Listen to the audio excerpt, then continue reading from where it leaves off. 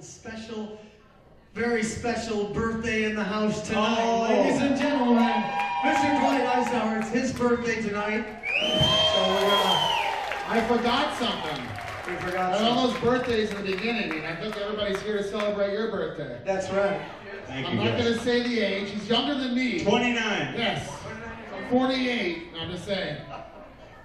I've got that question 4 times tonight. How old are you? Don't say it. But, you know, he is younger than me. I really don't care. No one ever believes me. Every time I say my age, they go, oh, they laugh. They think I'm like, 68 or something. Well, you are, a fan of Elvis. So I want everybody to sing. I'm going to light this candle. And everybody in here, we're going to sing Happy Birthday to Dwight, okay?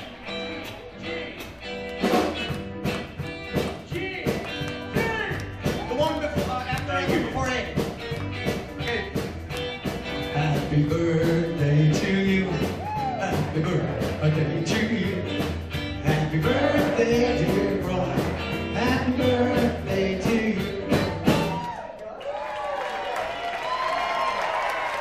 Happy birthday, Dwight! Happy birthday! Thank you guys so very much. Thank you for spending your night with me. On May 21st, I celebrated my birthday.